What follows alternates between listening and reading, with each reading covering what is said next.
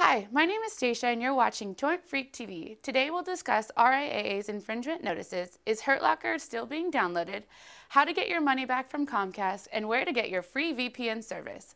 All this and more coming up in 7 seconds.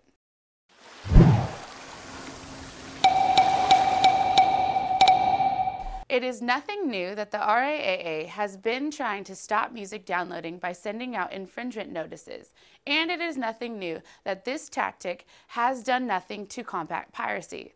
RIAA stopped suing individuals a long time ago, and nobody really cared to think what RIAA is doing to stop piracy now. This week, the RIAA revealed that they have sent 1.8 million infringement notices since October 2008. That's almost a million a year. All these notices, however, only serve as warnings, and there's nothing to worry about. Hurt Locker is a movie that was not getting any special attention on peer-to-peer networks until it had won an Academy Award. The number of times the movie has been downloaded since that day is somewhere far up in the millions. In May this year, filmmakers targeted 5,000 people who downloaded the movie. One would think that this would deter people from downloading the movie, but according to TorrentFreak.com, the number have stayed exactly the same. Funny enough though, I would think that the filmmakers would target the websites which are providing the files, but I guess they rather make money from the individuals through lawsuits. In 2007, customers of the internet service provider Comcast started noticing that their peer-to-peer sessions were very slow and something seemed to be wrong with their internet. While Comcast fought off the rumors, the company eventually admitted that they were slowing down peer-to-peer traffic or in some cases blocking it altogether. John Hart was a Comcast customer who filed a class action lawsuit against the company. Due to him, Comcast has to pay $16 million to the customers who were affected.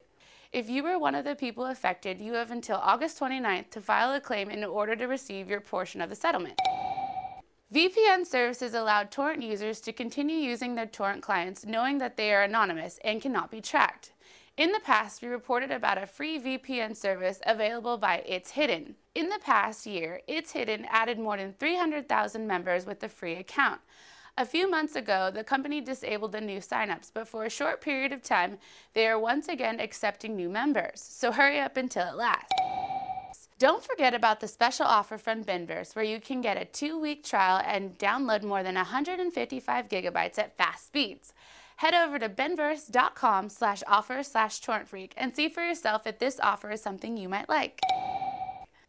This is it for today. Make sure you follow me on Twitter to see what I'm doing. Just go to twitter.com/TorrentFreakTV and drop me a comment. Also, watch our past episodes at www.torrentfreak.tv. My name's Stacia, and thank you for watching TorrentFreak TV. RIAA has been... Okay. It is nothing new that the RIAA has been trying to stop music downloading by sending out infringement notices. Blah, blah, blah. It's nothing new that this tactic notices, and it is nothing new that this tactic has been nothing. God. Go slow. And it is nothing new that this tactic has done nothing. Okay.